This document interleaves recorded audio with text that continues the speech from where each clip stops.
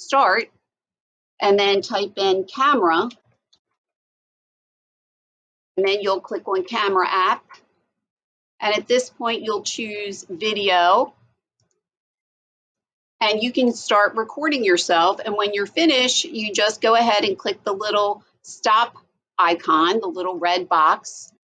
And then your video will pop up in the bottom right. And it's also considered a camera roll. So you'll click on that, and there's your video.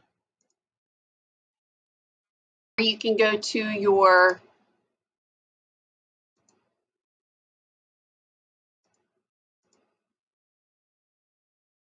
folder, and then you can click on users, this PC, and then the pictures, and take a look at the camera roll.